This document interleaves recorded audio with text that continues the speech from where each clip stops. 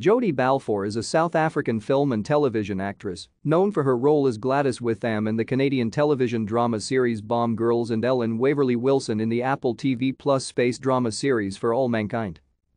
Balfour grew up in Cape Town, South Africa. She was the co-host of the South African youth television series Bling in the early 2000s. She later studied drama at the University of Cape Town and competed in the Miss South Africa 2008 pageant. Since her graduation in 2009, she has worked as an actor primarily in British and Canadian film and television productions. She was cast as Gladys Witham in the Canadian television drama series Bomb Girls in 2013. She won a Canadian Screen Award for Best Lead Actress in a Television Film or Miniseries at the 3rd Canadian Screen Awards in 2015 for her performance in the series' follow-up television film Bomb Girls: Facing the Enemy. In February 2015, she was cast in the Cinemax series Quarry.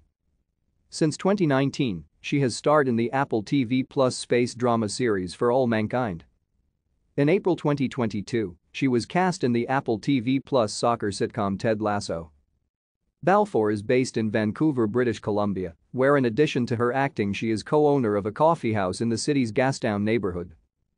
On 30 June 2021, she announced on Instagram that she identifies as queer, stating that she found it freeing to finally embrace and explore queerness. On 24 October 2021, Balfour announced on Instagram that she and Abby Jacobson are romantically involved.